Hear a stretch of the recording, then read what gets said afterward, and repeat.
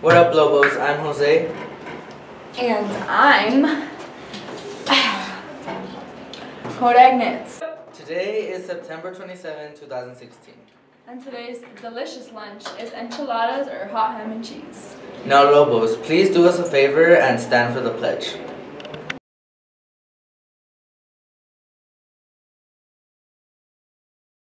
I pledge allegiance to the flag of the United States of America and to the republic for which it stands, one nation, under God, indivisible, with liberty and justice for all. Intramurals are still going on in the small gym from Monday to Thursday before and after school. 7:15 before school and 4:15 after school. Be there. For all those 7th and 8th grade students, girls soccer and boys wrestling has just started. If you want to join, there's still time. Just make sure to bring in those physicals. See Ms. Courtois in D27 for soccer and Mr. Morley in F1 for wrestling. Talking about physicals, there will be sports physicals at South on September 29th. Talk to your coach or Mr. Netherton for more information. 8th graders will be going on a field trip on Thursday for career day. So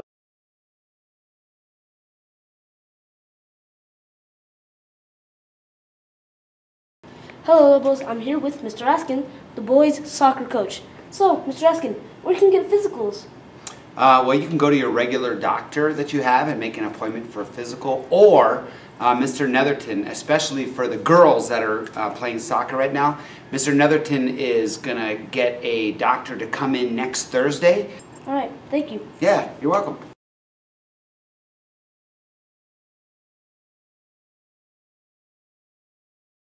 Seventh graders, if you're interested in an academic program at CU Boulder, please contact the counselors or go to the main office for more information.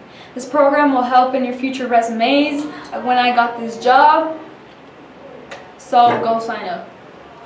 on November 11th, there will be a community night event with the Colorado Avalanche at the Pepsi Center. Tickets are $24, so go to the office for more information.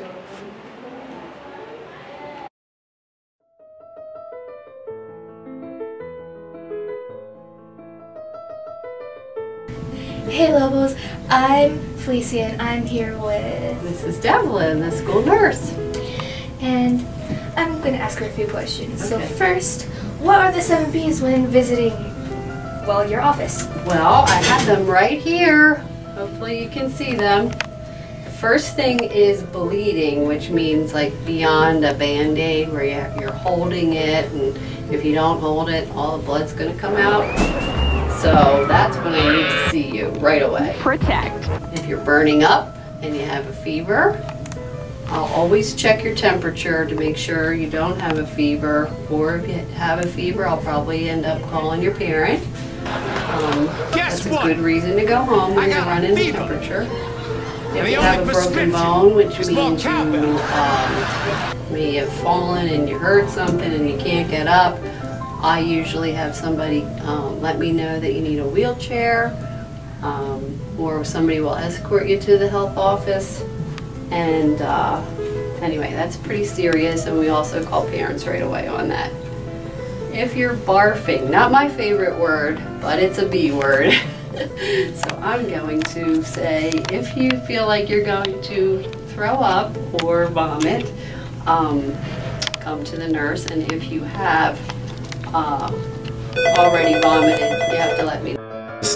Alright, then we have breathing problems, and actually there's quite a few kids who have asthma or allergy problems, so that is a good reason to come to the nurse. And then if you're diabetic and you feel like your blood sugar is high or low, that's also a good reason. And then the final one is a bump on the head. If you've hit your head or something has hit your head, please come to me. We always call your parents whenever something has bumped you on the head. So that's what I have for the 7 B's. What do you think about them? They sound like good reasons? Yeah, very important.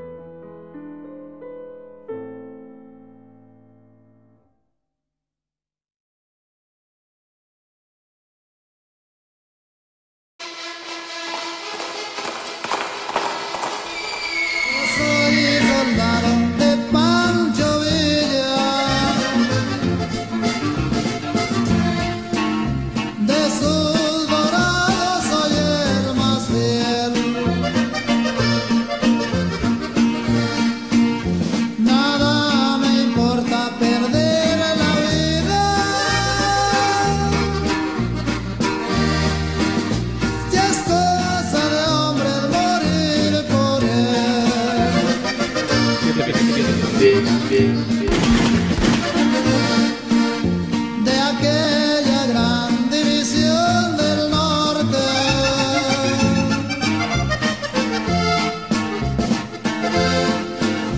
Solo unos cuantos quedamos ya. Okay, that's all for today, Lobos. Ladies, don't forget to join soccer. It's not too late. Peace out. Peace out, Lobos.